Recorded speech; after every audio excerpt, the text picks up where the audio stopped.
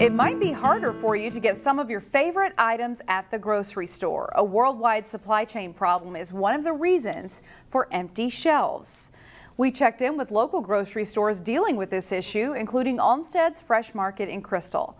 Reporter Sonia Goins shows us what's behind the supply shortage and how it could impact consumers. This aisle has been a problem. Jim Almsted, owner of Almsted's Fresh Market in Crystal, says he's having a hard time keeping some items on store shelves these days. This is where all of our boxed drinks should be, and we just can't get any. Water, pop, and juice are in short supply. This just all got filled up today.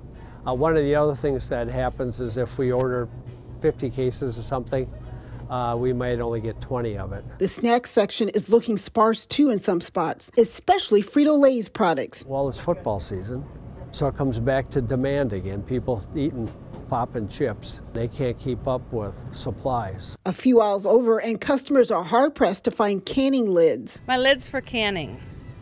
I can't find them anywhere. In August, Almsted put a limit on how many canning lids customers can purchase, and they quickly sold out. Well, I've been told that they are running, there is no aluminum. There's a shortage. Financial experts say there are several reasons for the backlog. There's a material and labor shortage.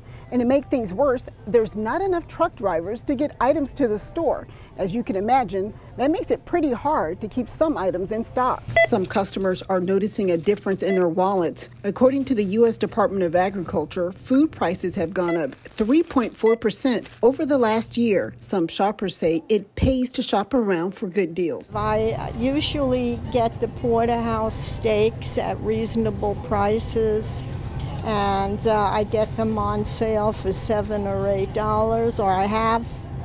They're up to $14, $15 a pound. Meanwhile, Almsted says the supply chain is also impacting his overall bottom line, but things aren't as bad as they were as at the height of the pandemic. If you don't have it, you can't sell it. If you can't sell it, you can't, get the money to pay your bills. In Crystal, Sonia Goins, CCX News. Find more local news stories at ccxmedia.org and follow us on social media.